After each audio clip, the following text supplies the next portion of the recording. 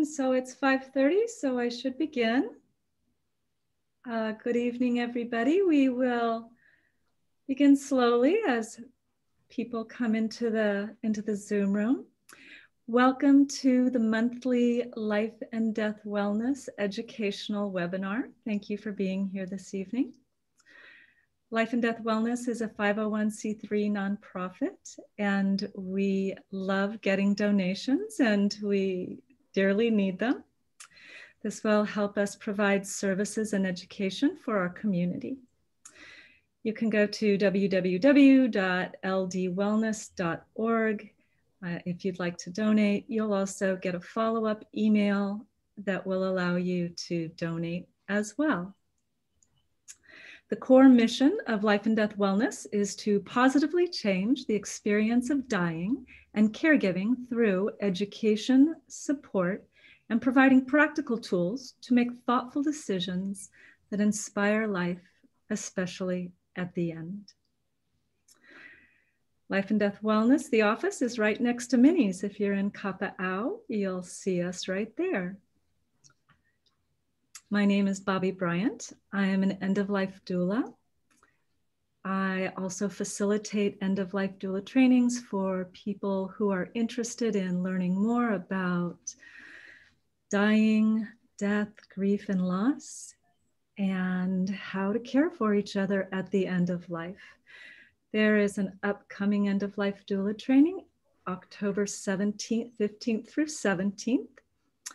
If you're interested, please email me at bobbi@inspiredendings.org, or you can inquire through Life and Death Wellness as well. So one of the ways that Life and Death Wellness provides education is through these monthly webinars that we offer free to the public. Joining me this evening for our conversation tonight is the presentation this evening, is on spirituality at the end of life and what that looks like with our very diverse populations here on the Big Island. And for this conversation, I've invited Vicki Farley, who is the chaplain at North Hawai'i Hospice in Waimea.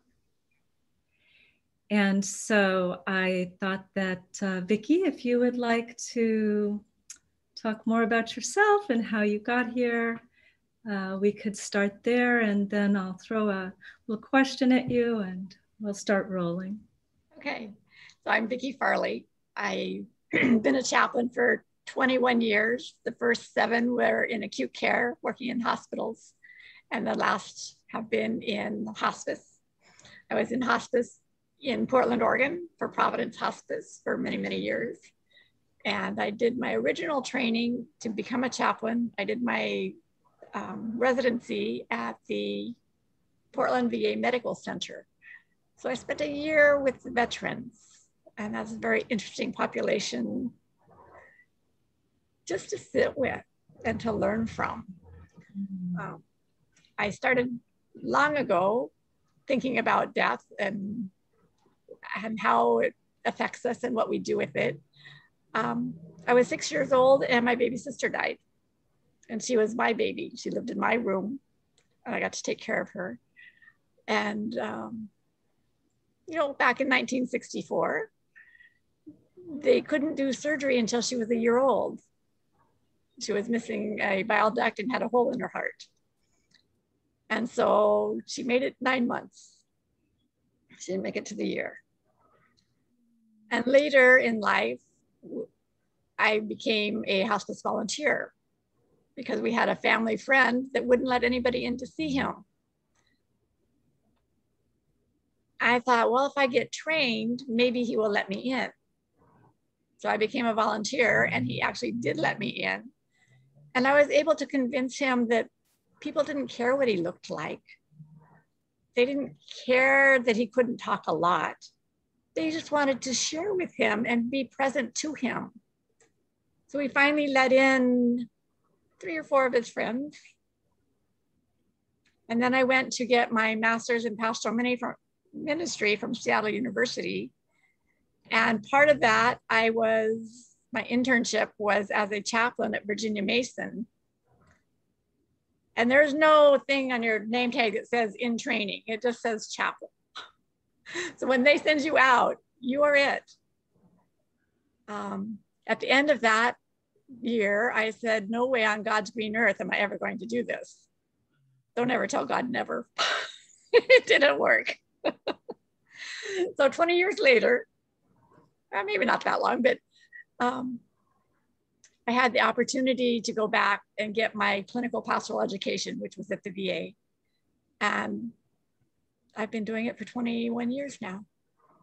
And so that's how I got here. My husband died 3 years ago, three and a half years ago. And I spent a year in Portland after he died, where we lived. And then I decided he and I had always said we were going to either go to Palm Springs or Hawaii. And I said, it's just me, I can go either place. So I chose to come to Hawaii. And so I've been here, I've been in Hawaii 2.5 years now. So that's how I got here. Oh my goodness. Wow, an amazing years of experience that you have. And I love that you said, nope, I'm not going to do this. And here you are. And here I am. I can remember being in the office at North Hawai'i Hospice with the executive director and her telling me how excited she was that you had applied for this position. And so I got to hear a bit about you before you were hired and you arrived. And I had my fingers crossed as well. And I know that everybody that, that you come in contact with, that we hear from, is so very grateful that you're here. So wonderful, wonderful beginning. I would like to say that for anybody who has questions, that we'll take questions at the end. Just remember to put them in the chat box. And then we'll tend to them about 10 or 15 minutes before the program ends.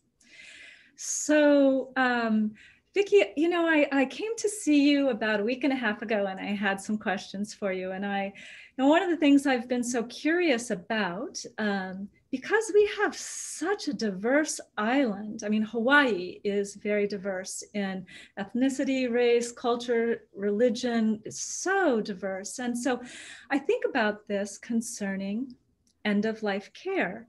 And I think, wow, what's the most important thing for people that have, different religious beliefs at the end of life? And what about spirituality? And how does all of this go together to provide people with support for what they really need at the end of life? And so I had a lovely conversation with you about this. And so I thought also maybe you could talk about what's the difference between spirituality and religion, because often people interchange them, use them as the same. So if you would like to just talk about those things, it's going to be fascinating, I'm sure. So I'll start off with the diversity of our island. Over half of Hawaii does not affiliate with any tradition. So 51% say we're not anything. 28% say they're Christian. 9% said they were Buddhist. And I actually thought that would be higher. Based on my practice, we have a higher percentage, I think, in the north end of the island over that. Other is 10%. Judaism is less than 1%. But when it comes to really thinking about what we need and do at the end of life, it's 100% different for each person. Each person is each of us is our own. Because I can ask you, what religion are you? And when I ask religion, I'm asking, are you affiliated with an organized, formal faith tradition? So religion is just that, a faith and worship community that's more formalized. And I get Catholic, Mormon, Jehovah's Witness, congregational, imiola. But those titles are just an umbrella. Because if I ask you, you tell me you're Catholic,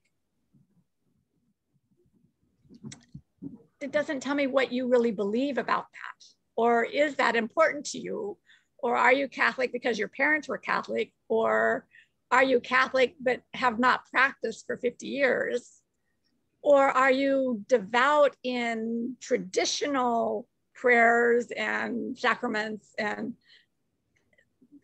like more conservative ways of practicing the Catholic faith? Or are you more evangelical in your practice? So when you tell me one name, it gets me on the ball field, but it doesn't tell me what position you play. Right. And then if I ask you, what's your spirituality? I'm really asking, what is it that centers you? What do you hold sacred? What is holy to you? And again, I can ask 10 people and get 10 different answers. Because how we see ourselves and how we center ourselves is different for each of us. But also there's this piece of human beings that when I ask them, what about your spirit? What about your spirituality? They've never thought about it. They can't answer the question because they've been so busy living life with, you know, yeah, you're raising a family, you're making sure the house is paid, you know, you have all these things. They play sports, they do all this stuff, but they've never sat down to say, what is truly important to me? What is it that centers me? What do I hold sacred? And when you don't think about it, you can't answer it. That takes thought, and it takes looking inside to see what is that? And once they start thinking about it, when I ask them, like this morning, we had a new person come on to our hospice service. And I simply asked, what is most important to you right now? First of all was pain. How do we help him get out of pain? Second was, how do I do this with my family? I have 2 young daughters. How do we make this work? How do I die here at home and hold them in this place as well? And how do I share my legacy with them? How do I share what's really important in life? How do I share my beliefs? How do I share my philosophy of life? What meaning does my life have right now? And what meaning do I want it to have? And that meaning of what I want it to have is the legacy part. So that's where I focus, is what's important to you right now? How do you want to live these days? You may have 1 day, you may have 5 years left. We don't know. So how do you want to live? How do you want to live these days you have right now? I had one patient that wanted to live them sitting down at the Coast Guard station, reading his poetry. That's what he wanted. Yeah. And I had to get that out of him because I knew he had a favorite place. And I said, if something happens to you, where do I start looking? So he finally told me. And that's what he'd love to do. And when he couldn't go to the beach anymore, then I would read to him. Because that was important to him, to stay connected to that poetry that sang to his heart. So each one is so very different. But the important piece is to ask. Ask your loved one, or ask yourself, what is it that's really important to me? What is it that I want to pass on? What is it? How do I want to be remembered? And is that important to you? Maybe it's not. And what I usually find is that it boils down to our relationships. How am I in my relationship with my spouse, my children, my friends, my community, myself, my God, whatever I call that greater being outside of myself? I say God because that's what it is to me. But people have different names or concepts of what that is. And I don't know unless I ask.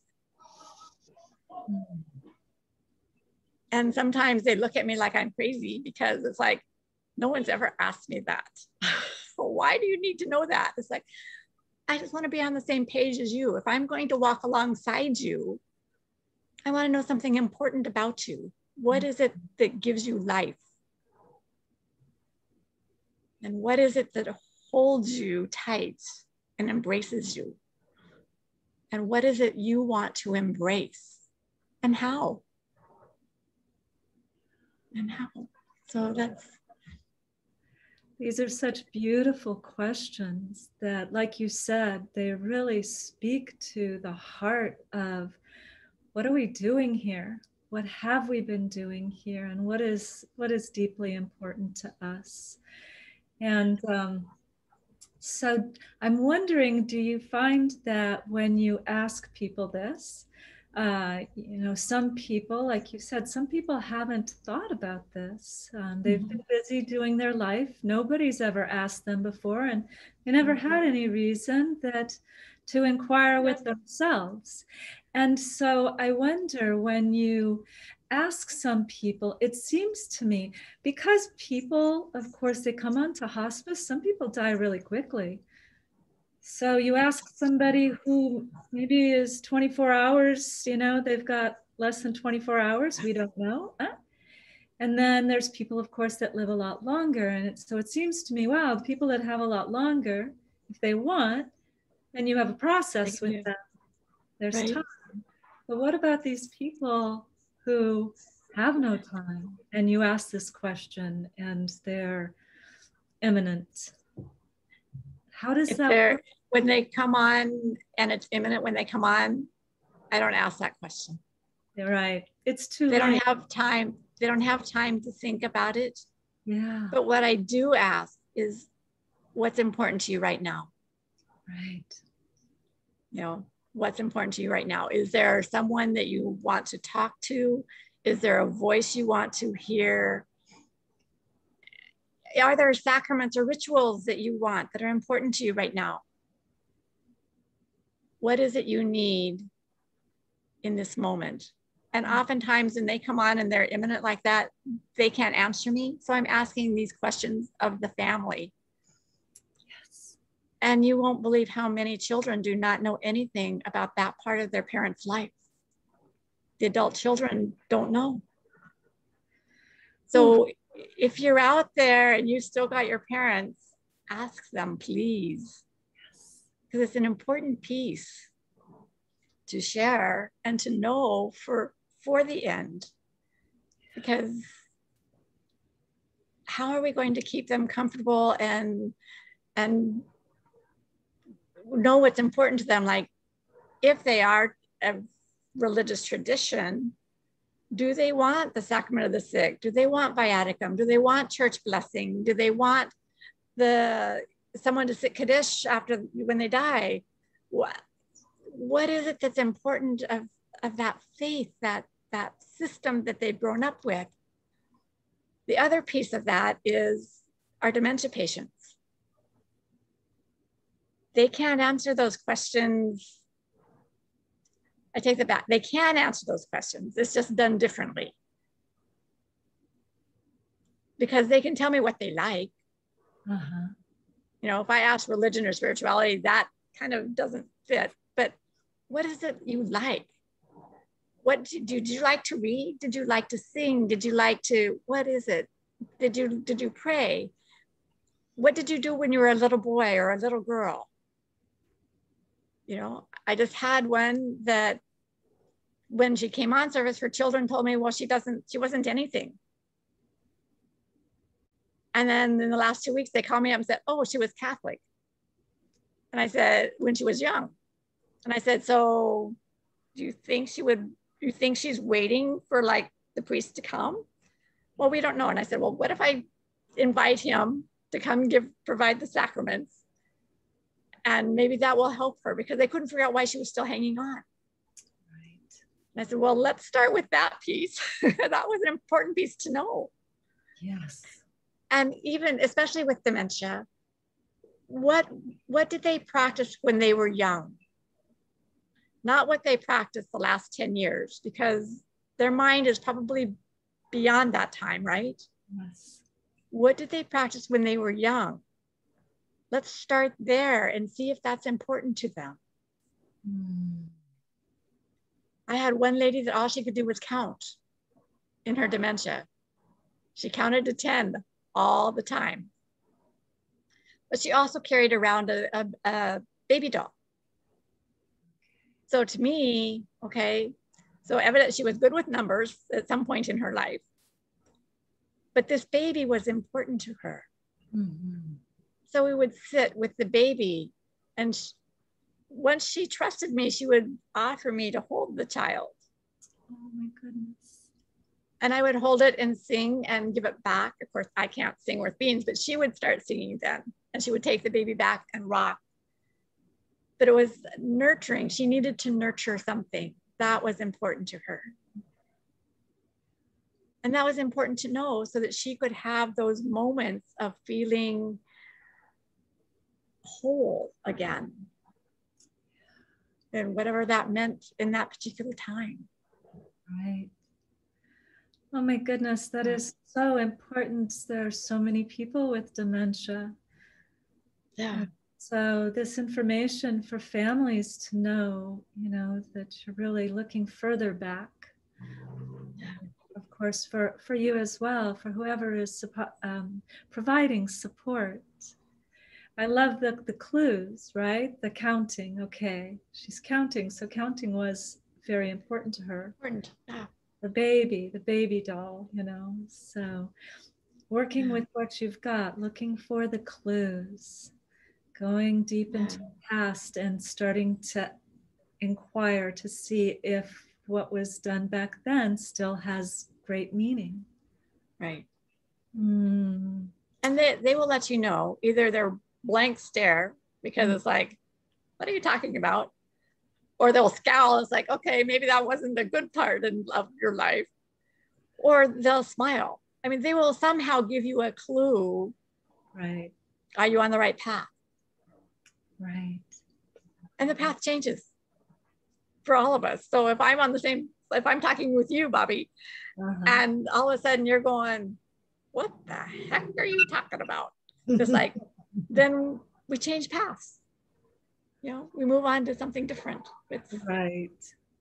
Yeah. It's the inquiry. It's the gentle inquiry that's important. That I'm curious about how I can support you, and how is it that I can help provide you with some sense of your own sense of peace. Yeah.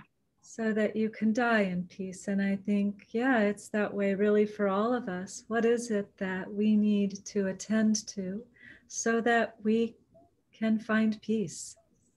Yeah. Whatever that means. Whatever that means. And a part of that is finding out what rituals work for you. Rituals aren't religious necessarily. They can be. Uh-huh. But look at athletes. They have rituals. Touchdown. What's the ritual that they do? Someone's out there dancing and they have a particular dance they do, right? Uh-huh. Baseball players, when they get up to bat, they have a ritual, whatever it is. We all have rituals. How do you get dressed in the morning? Mm-hmm. You put your left sock on and then your right sock. Yeah. And what happens if you do it right sock and then left sock? Does it make you feel different? Uh-huh. So we all have rituals of varying degrees, So what rituals bring you comfort? Is it the ritual of reading scripture? What does that mean for you? That for me, it means curling up in the corner of the couch with a well-worn Bible and my cup of tea or hot chocolate. Yes. And then I'm ready. Right. For my grandma, it was afternoon having her her Coke with lemon juice in it and talking with me. Right. We did that all the time. For some people, it's rote prayers, repetition. For some, it's singing. So when I sit down to help them plan their either funeral service or their homegoing or celebration of life or whatever it is you want to call it, wake, what is it? What do you want people to do or say, or how do you want them to feel? When I die, my niece and nephew already know what song they're supposed to play, unbeknownst to anybody else in the church, because it's not an accepted church practice. Ah. The na na na na na na na na hey goodbye. Because I'm a big hockey fan, and that's what you play at the end of the games all the time, right? And it's also my way of saying bye. I'm not going to miss you guys. I'm heading to the next adventure. But that's what's important to me. Let you know that this is an adventure, and I'm on it, and I'm good. Don't worry about me. I'm good. Right. So that's my ending ritual. Mm-hmm. So to find out what's your ending ritual, what do you want it to be? Right. And it doesn't have to be serious. It can be fun. Yes, exactly. And the reason I have my niece and nephew doing it is because they're not going to know any of the priests or anybody at my service, so they can get away with it. But, it's also my rebellion. Will they be singing it? Will they put the music on? They'll play a tape of it. Yeah. Yeah, that's great. And sing along. I love that. I love that. And knowing my nephew, he'll put it under humor. My nephew will put it someplace where no one can get blamed for it. But that, idea of having a sense of humor at the, is important. Yeah, exactly. Through this, death is easy. Dying is hard. Yes. That process of getting from this point in life to no life. Right. That section is the hard part. Yes. And that's where we need each other to walk alongside, to laugh, to cry, to joke, to sing, to dance, to go sit on the rock and listen to the waves. Yes. That's what's important. Make it all okay. Make it okay. To know that this is something we all do. None of us are alone in this. We're in this together. We do our individual dying, but it happens to all of us, and we can all relate to it. We give ourselves the chance to talk about it and support each other and laugh and cry and everything in between. Get angry, whatever it means. It's all good. It's all good. Relate on it. Yeah, and the relationship part is the most important. Yes. Your relationship with yourself, your God, your family, the larger community, those relationships are the most important. Yes. That is my experience as well with all of the people that I have been with. In the end, that is what is in people's hearts. That's what people are most concerned about. And I've found that if they're concerned about maybe family members who have an argument, maybe like siblings, that mom might hang on because she wants that to try to see, can that be resolved? Please love each other, right? Yeah. Don't be angry. I'm waiting for you to do that. And people wait for strange things. Right. people die the way they live for the most part. There are conversions at the end where they change, but not really. Most of them die the way they lived. And we had one lady, late 80s, and she was dead. Her body just didn't know to give up. And I finally asked her sister, I said, what did your sister do when she got ready to go out? Well, she always fixed her hair. She always put on her makeup, and she had her purse with her. And I said, where's her purse? So she brought in her purse. The nurse and I fixed her hair. The CNA put on her makeup, and she died like an hour later. She couldn't go out messed up. Right. So what's your rituals? What's important to you? She couldn't meet her God without being proper. Right. Having her lipstick on, the right shoes, the right outfit, the purse. I'm ready. Yeah. Presentable for it. Yeah. So it's important to notice with your parents and your friends. Notice, what are their rituals for little things? Yes. And ask the question. Yes. Ask the question. Yeah. You know, if they were grumpy in life, they're probably going to be grumpy in death. You know? Right. Yeah. So of a lifetime. I think it's challenging there to change. I think at the very end, because the habit, it's ingrained in us. of a mind of a whole lifetime of rituals, ways of relating to life. Yeah. You know, I had this one gentleman that kept telling me, I hate you, I hate you, I hate you. And I said, it's okay, I love you. I hate you, I hate you, I hate you. I said, it's okay, I love you. And finally he looks at me and goes, why do you love me? I said, because you're a grumpy old man. And he just busted up a gut laughing. And we were able to be friends in that journey after that. Oh, that's great. You know, so you can challenge people at the end as well. You know, I just flat out told him, you're a grumpy old man. Mm-hmm. Right. And he clearly he appreciated it. He's like, oh, here's somebody who's willing to tell me the truth. No one stood up to him. They were all tiptoeing around him.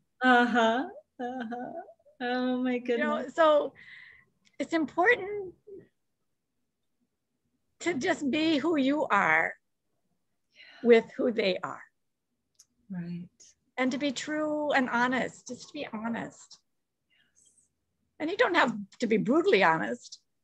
You know, I tell little white lies around you know, because it doesn't really matter. If especially with a dementia patient who asks me, where's my husband who died 50 years ago? I usually just say, I think he's still at work. Or he's running an errand, because who knows what he's doing in the afterlife, you know, or what that looks like for him. All I know is that he's not right here. And if I tell her that he's dead, she's going to remember that grief all over again. Yes, exactly. Because it will be new to her each time. Right. You know? Yeah. So they're not exactly fibs, but they're not exactly the truth either. Yeah, but they're not harmful. They're not harmful. Not harmful. They're in order to support a person who has dementia in having peace and not being distressed about something that there's nothing they can do about it. And in a few minutes, they're going to forget again. Right. Wow. So, yeah. You know, Vicki, I wonder about like meaning making, you know, about people, just the exercise of helping people reflect on their life and thinking about how healing that can be as well. Do you help people with that too? We do that. And you have a great program, Mo'olelo Project. Yes. That's a beautiful project to help people share their life story. Yes. To talk story is important.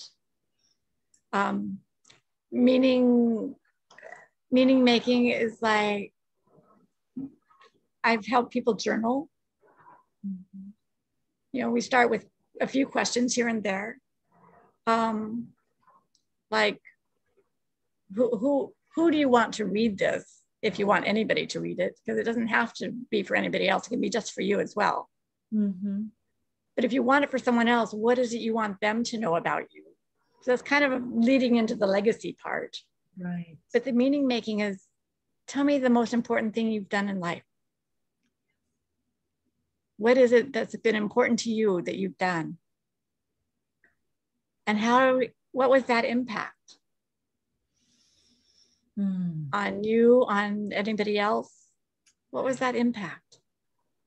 Your life did have meaning. Look at what that did for many, many people. Your life did have meaning. So important. Writing letters, meaning making and writing letters to loved ones, also leading into legacy. They don't always go hand in hand, but they merge oftentimes, the meaning making and the legacy piece. Right. But the meaning making is really helping people understand what value did their life have while they lived on this earth. Yes. Because I had people tell me I didn't do anything. I didn't have an impact. I didn't do this. And so I look at what the clues in the room, check the clues in the room. It's like, there's a picture over there with some people in it. Tell me about those people. Who are they to you and who are you to them?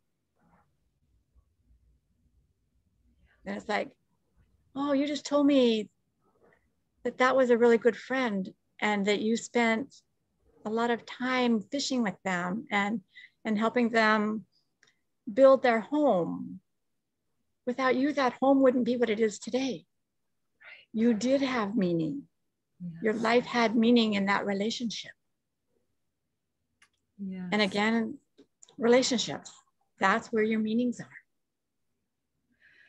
Yeah, I think so often people forget that the effect that they have on everybody they meet, and in a lifetime, that's many, many, it's many. A lot of people. Yeah. So, you can look at the milestones, right?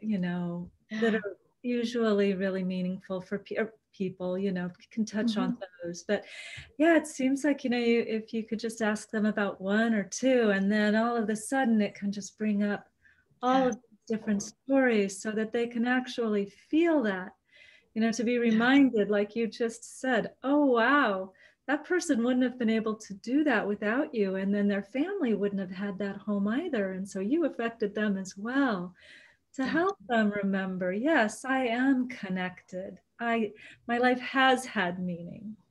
Yeah. Whew. Yeah. There we go. So then there's that piece of peace, I think, that it can provide. That can bring. Yeah, knowing that one was connected in life. I think sometimes at the end of life, people can get depressed, and that can lead to this forgetting, this feeling like, what was it all for? And so we need people to remind us, like you and family and whoever is around. There's this saying, what is it? The gentleman, I think Arne Garborg, I'm not sure if I'm pronouncing his name right, but I think what he said was, to love someone is to learn the song in their heart, and to sing it back to them when they have forgotten. And I feel that that's part of our responsibility at the end of life, to learn what the song was in their heart, right? Through their life, and then sing it back. Yeah. Another thing is to gaze in someone's eyes and have them gaze back. Yes. And it does something, it builds a connection that's totally different on a different level. But to gaze into someone's eyes and just pour out that love through your eyes, the caring, the appreciation, whatever it is you have for that person, and just connect that way. And it's very powerful to do. I totally agree. I feel like it's like I see you. I really see Yes. you. And I accept you. Whoever you Yes. are, whatever you are, I accept you. I care about you. And to really be able to transmit that through the eyes, and even, just through, just the whole way that you look at somebody, that connection, I think that connection throughout all of life is important, but especially there at the end, when people might be feeling very alone.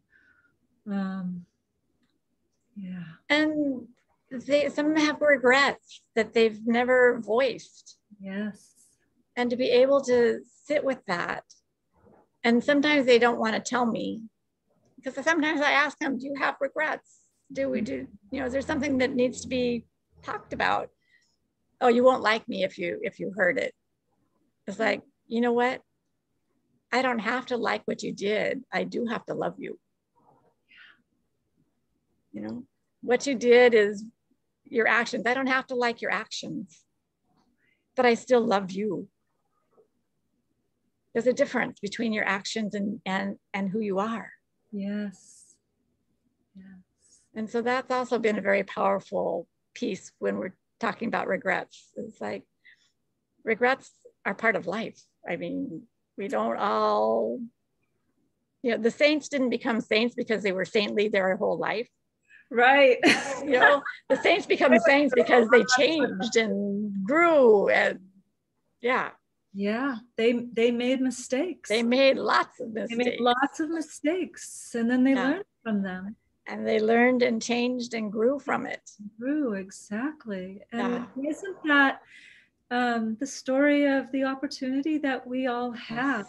When somebody that we're with at the end of life has regrets, well, I can relate. I've made mistakes in my life as well. I understand, but we know, how much it will provide a sense of peace for them if they can just trust and say, this is what happened, right? And you just accept them and love them. Yeah. We just love them, and it's okay. They don't have to love back. Right. But I have to love. That's just part of who I am. Yes. And I'm not going to deny that. You're not going to hold that back. I'm not going to hold it back. You don't have to love me back. It's just, I cannot not love you. Right. So beautiful. Such important work that you do. I'm wondering about, do you ever have people ask you, especially maybe, like Hawaiians, like about the practice of Ho'oponopono? Is that something that comes? Evidently not, because I don't know what it means. So what does it mean? Yeah. Okay. What does it mean? Well, it's definitely, it's an ancient Hawaiian practice, and Dr. Ira Byock, he spoke about it a lot.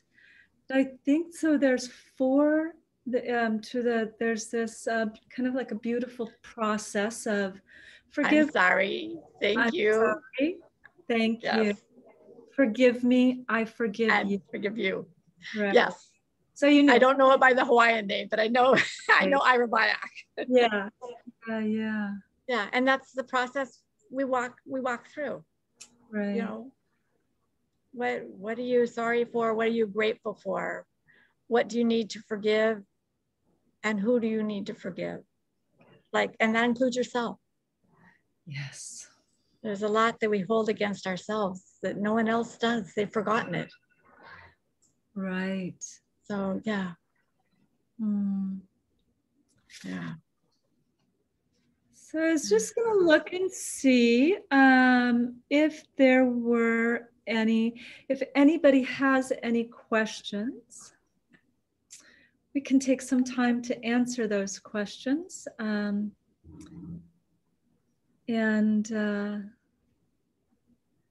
So far, nobody has any questions, and that's okay.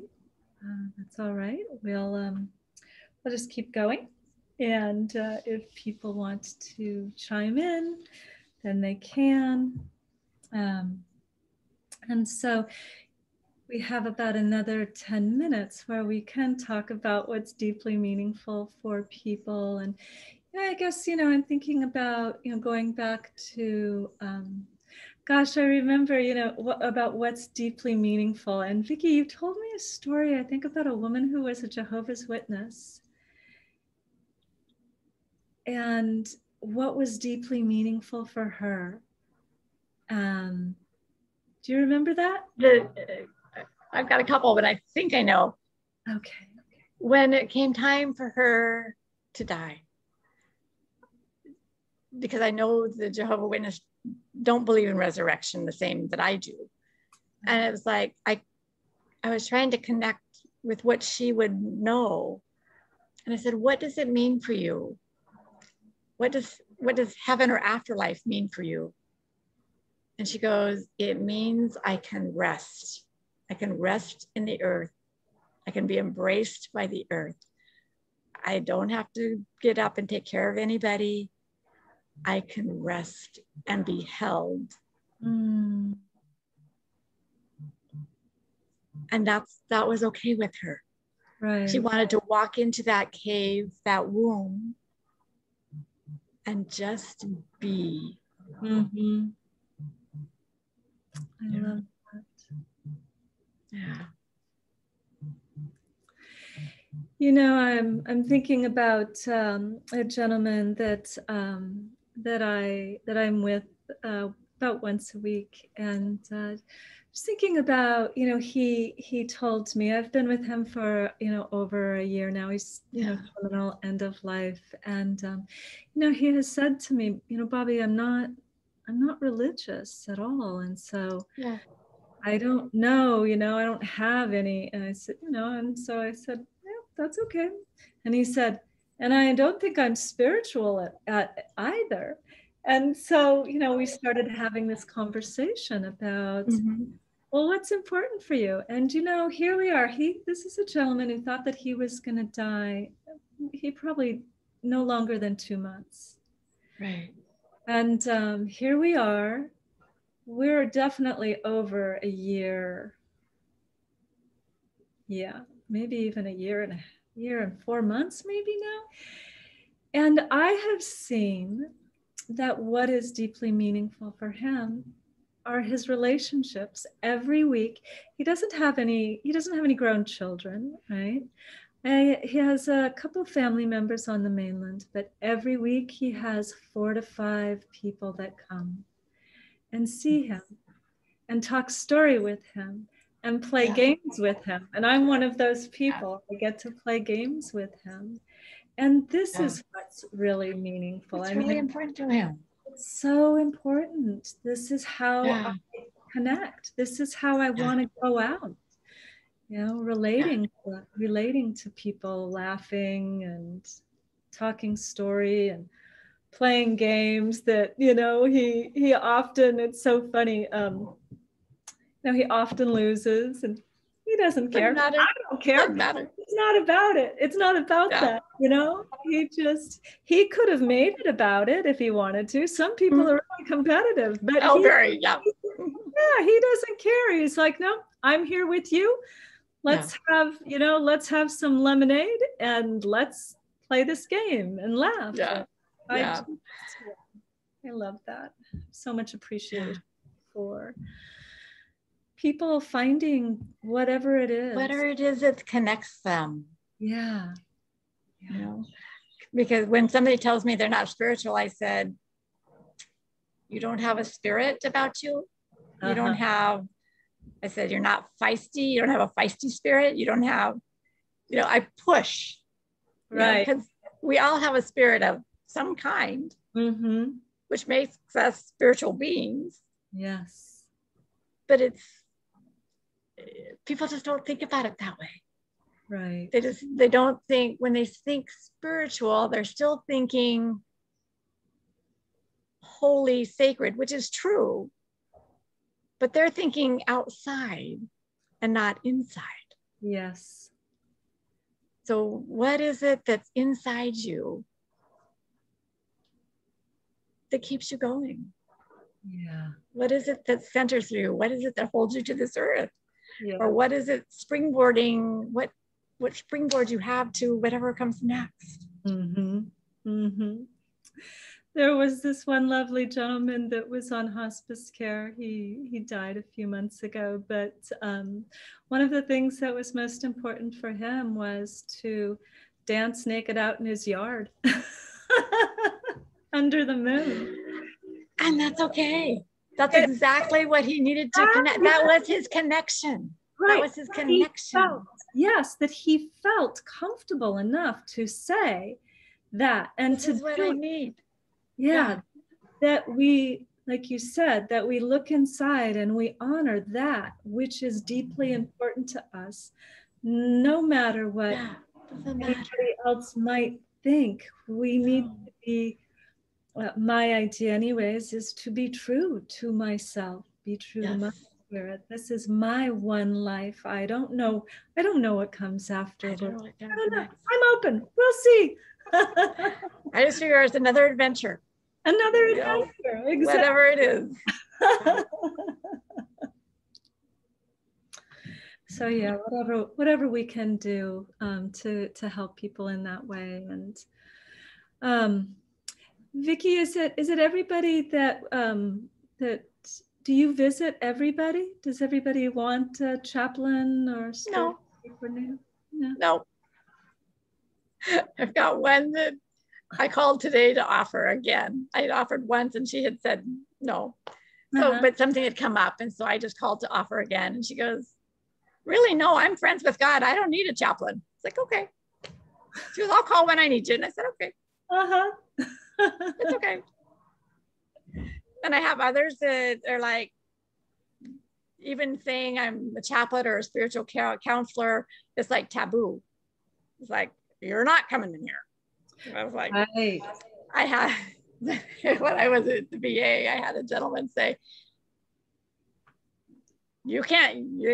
I'm not converting. And I said, that's not my job. Right. And he looks at me and goes, what do you mean? I said, I'm just here to be for you. If you want to convert, that's your work. Right. Not mine. Yeah. And then he let me visit. But I mean, a lot of it's like, don't come near me. I'm not. Yeah. Yeah. But most folks are open to having me at least come and be with them. And once we get past the title, it's fine. Exactly. Yeah. Once they're able to see you for the beautiful human that you are, that's showing up for them in however they want to be. Then it's all good. But yeah, sometimes people might think, uh-oh. Yeah, we're not going there. She's going to convert me or I'm in trouble for something. I didn't do it. It's like, well, if you didn't do it, I probably did. So we're in the same boat. We're good. I was with a patient once who I had asked him, like, hey, have you seen, has Vicki, the chaplain, come by to see you? And he's like, oh, no, that's not necessary. And I said, oh no, you should talk to her. She's really cool. She's a good time. You should have her. He's like, really? And I said, yeah, she's a human being. She's a great person. And I think you'll really enjoy your time with her if you allow her in. So I think he did. Thank you for the push. Because sometimes that's all it takes. Sometimes it just takes someone else knowing, and helping to open the door. Yeah, exactly. Yeah. Well, Vicki, it's 6:25, and I know we're supposed to end at 6:30, and so I just want to take the opportunity to ask you: is there anything else that you would like to say before we? I think the most important thing is don't be afraid to ask the questions. Yes. Don't be afraid to ask the question, and to hold the answers that you get. Just there's this sacred bowl that we create, And it holds all those answers and all the questions. And just don't be afraid to ask the question. So important. I think also a reason that I think about is that we don't get that opportunity again. If we don't take the opportunity to be curious, to ask the question, to say what needs to be said, to encourage people to say the things, that opportunity will not happen again. They will die. And I certainly have sat next to people on airplanes, been in everywhere, and talked to people who have those regrets, who said, oh my gosh, if I'd only known, or I didn't think he was going to die right away, or, you know, all of those things. It's like, yeah, this is it. It's not a dress rehearsal. Go for it. That's it. Yeah. Yeah. Well, thank you so much, Vicki Farley. Thank you for inviting me. It was great to talk with you. Thank you. Lovely conversation. And, you know, this webinar is going to be available for people to listen to.